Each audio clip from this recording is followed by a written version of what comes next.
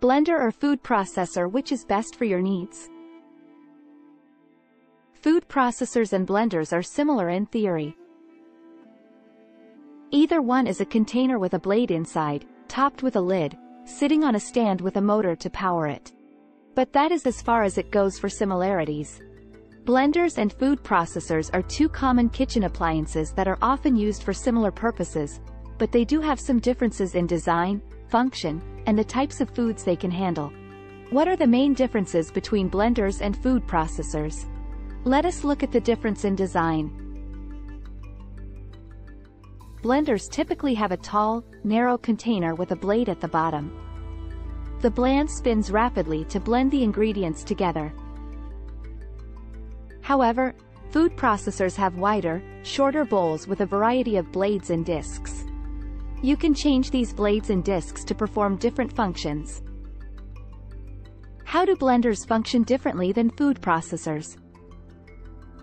Blenders are primarily used for making smoothies, purees, and soups, and they can also crush ice and make frozen drinks. But food processors are better for chopping, slicing, shredding, and grating ingredients. Food processors are also good at making dough, nut butter, and dips. What about blades? Blenders usually have only one type of blade that can only perform one function, which is blending. And food processors have multiple blades and discs that can be interchanged depending on the task at hand, such as chopping, slicing, or shredding. Texture. Blenders are great for creating smooth, uniform textures, such as purees and smoothies.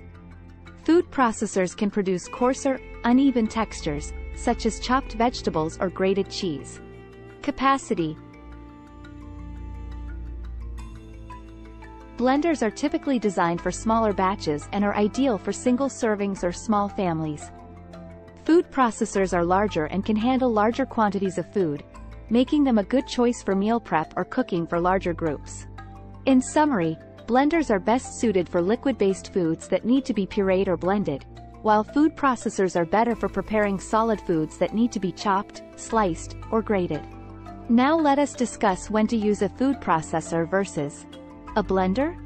A blender has a jar with blades on the bottom that cut food into small particles and whirl them around. That's why the blender purees and liquefies so well. This makes it better for recipes where smooth, even consistency is key. Blenders also crush ice, so they're the best for frozen drinks. Overall, the blender works best when liquid is involved. It can also whip cream for dessert or eggs for a fluffy omelette. Now, a food processor is more of an all-around kitchen workhorse. It is like a sous chef that preps all the ingredients, tedious work for the chef. Switching blades and discs and using different speeds, plus the pulse function, gives the cook more control. It works well on dry ingredients, such as chopping herbs, pulverizing graham crackers for pie crust, or kneading dough. It can also shred a block of mozzarella for pizza or carrots for a cake in seconds.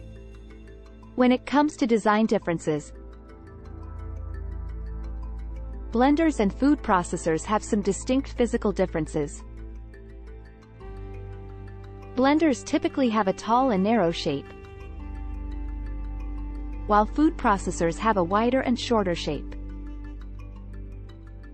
Blenders usually have a capacity of around 1 to 2 liters, while food processors can have a capacity of up to 12 cups. Blenders usually have a single blade at the bottom that spins rapidly to blend the ingredients together. Food processors, on the other hand, have a variety of interchangeable blades and discs that can perform different functions, such as chopping, slicing, shredding, and grating. Blenders typically have a few speed settings and a pulse function, while food processors may have more speed and pulse options. Some food processors also have different settings for different functions, such as chopping, shredding, and mixing. Blenders typically have a removable lid with a central opening for adding ingredients during blending. Food processors usually have a wider and latched lid with a feed chute. That allows ingredients to be added while the machine is running. Food processors are usually heavier than blenders due to their larger size and more powerful motor. Whether a food processor or a blender is better depends on what you want to use it for. Blenders are best for pureeing, liquefying, and blending ingredients. And ideal for making smoothies, milkshakes, soups, sauces, and dips.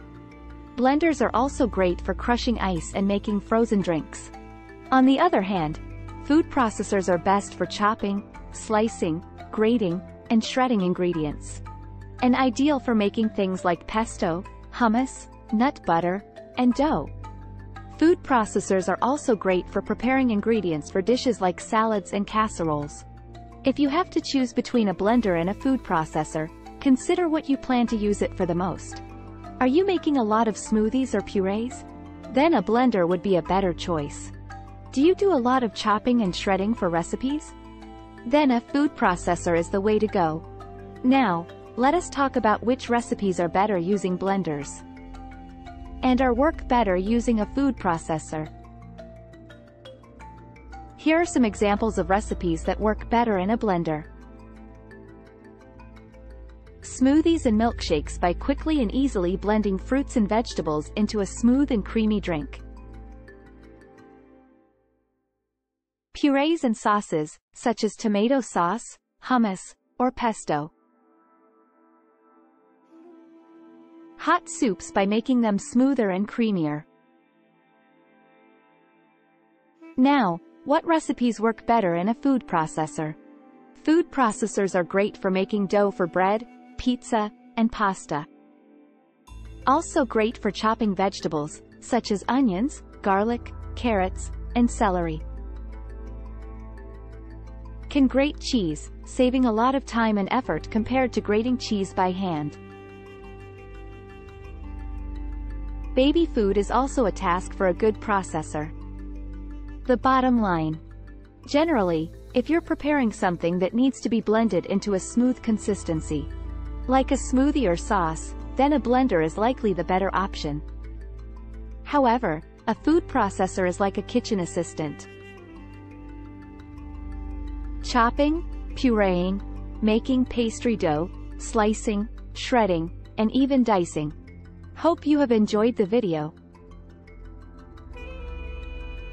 Let us know in the comments what recipes do you find suitable for a blender versus a food processor.